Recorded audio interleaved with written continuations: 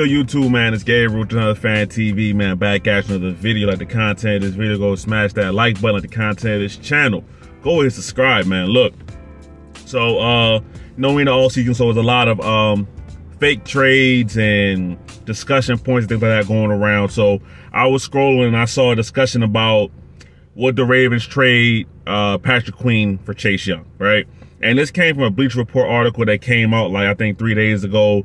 I'll put it up there what the trade was that was proposed. Is pretty much that it would be Patrick Queen, a 4th round pick, to the Commanders for Chase Young, right? And would the Ravens do that?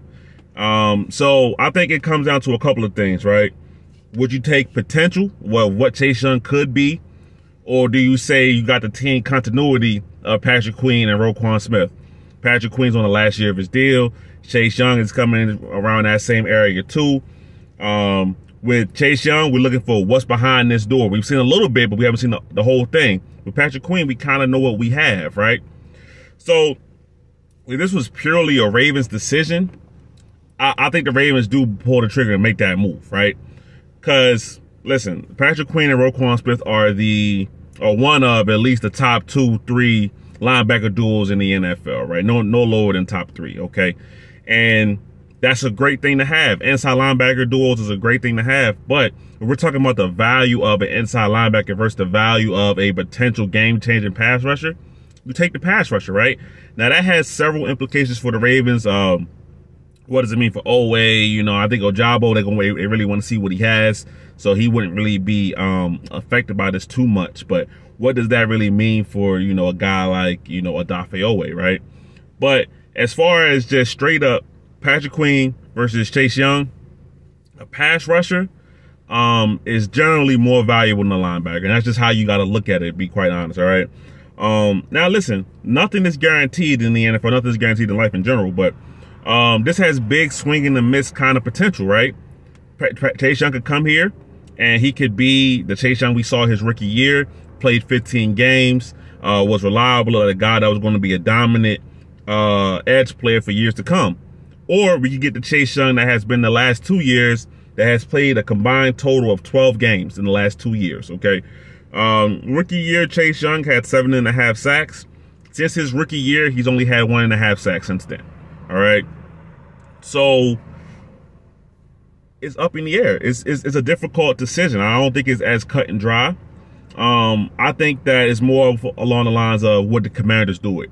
And that's the part to me where these trades kind of get a little weird, because it's like, why would the Commanders really make this trade right now? Listen, they want Chase Young on the field. They're probably sick of him not being on the field. Things like that. Injuries happen. Organizations don't tend to be super understanding after a while. They want to see their guy on the field, especially if there's a potential of I got to pay him some type of money, right? All right. But I looked at the Commanders roster, right? They just signed Cody Barton, 1-year deal. Middle linebacker, I think he came from Seattle, so that's not really a big deal, right? No issue there. They also got Jamin Davis on the contract. He got 2 years left on his rookie deal. But the issue is the fact that what is Patrick Queen's true position, right? Because I looked at our labs, which kind of shows depth charts and how people are listed, right? They got Patrick Queen listed as a will linebacker, and that's correct, because he hasn't been able to play Mike, because when he did play Mike, it didn't go as smoothly as his transition off the ball, right? Not off the ball, but out of the middle, right? That's why the Ravens brought in a Roquan Smith. So would the Commanders bring in Patrick Queen to play Mike linebacker when he hasn't really succeeded at playing Mike linebacker?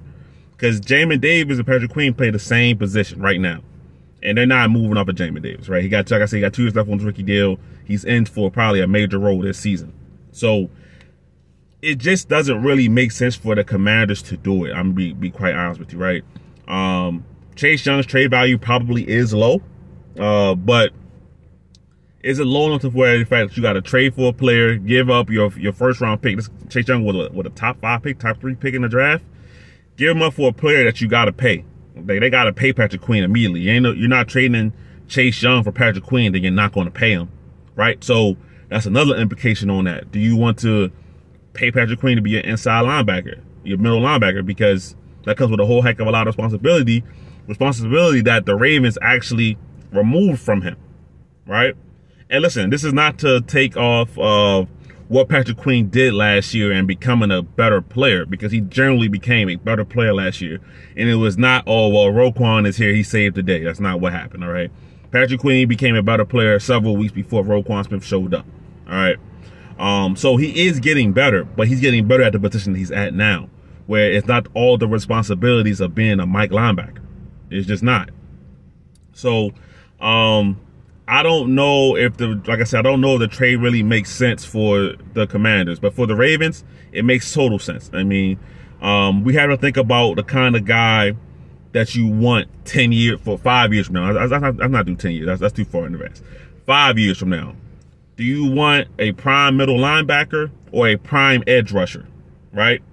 Especially if that middle linebacker, even though he might be in his prime, is he even top 5 in the league? No, he's not. Patrick Queen's not a top 5 inside linebacker, right? They got one of those in Roquan Smith. Ravens got one of those in Roquan Smith, right? Patrick Queen's not there yet. He could be one day, but not right now. Chase Young has potential to be, even if Chase Young is a top 10, top 12 pass rusher versus a top 5 inside linebacker, you still take the pass rusher, right? That's just where the league is gone. It's just how you have to be able to set the edge and get after the quarterback. Chase Young can do both things when healthy. That's the thing. He hasn't been healthy, though. So, it's a good back and forth. It's a good idea. It's a good question. But at the end of the day, I think it's one of those trades where you see him on Bleacher Report. You see him on any of these websites where it's like, yeah, it makes sense for one team to do it, but it really doesn't make sense for the other team to do it, right? The Commanders, if they did that trade, a lot of people will probably be talking about how the Ravens fleeced the Commanders and ripped them off, right? I would think it would have to be higher than a fourth round pick, and maybe a second round pick, kind of how Roquan was last year, something like that, and Patrick Queen on top of that, you know what I mean? Something like that probably maybe gets Chase Young in the building, but a fourth round and Patrick Queen, I don't think that really gets it done. But it is interesting to talk about, right? Because positional value is where a lot of the analytic stuff is going, is where the game is going, right? So you got to think about the fact that, I know I brought up continuity, right? Patrick Queen knows the defense. He's building up a rapport, a great rapport with him and Roquan, becoming one of the best inside linebacker duos in the league, as we've mentioned.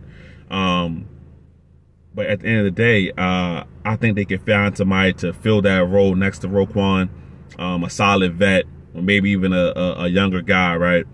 And you get Chase Young in the building, right? Football, sports in general is a business, right? And Patrick Queen, the Ravens didn't pick up his 5th-year option. He knows that the Ravens are comfortable as of right now of letting him probably test free agency. They haven't offered him a contract extension. They haven't done anything like that. So as of right now, they're comfortable with them saying, "Hey, look, end of this year, you can test free agency and see what is out there for you. Like, you can go ahead and do that, right?" They chose not to pick up that 5th-year option, right? They could spend it. Eric DeCosta can spend it in so many ways. Well, we did it for this reason and that reason. It kind of locks you up, ties you down. Listen, I get everything he's trying to say, but at the end of the day, you didn't pick up the option, right? And generally, when the team doesn't pick up an option for their first-round pick, that's kind of a statement, right? It is. And obviously, trading for Roquan Smith last year was kind of a statement, right? I mean, it's not too many teams in the league that have 2 great inside linebackers, and that's great to have. But if it comes down to Patrick Queen versus Chase Young, you got to take Chase Young, man. That's just my opinion on it. But like I said, at the end of the day, trades got to make sense for both parties. And unless the Commanders are under immense pressure to get rid of Chase Young, they don't do Patrick Queen in a 4th-round pick for Chase Young. They just don't do that. But that's just my opinion on it, man. Give me your guys' opinion on it. Let me know what you think. But I'm going to get out of here, man. This is Gabriel. This is Other Fan TV. I'm out.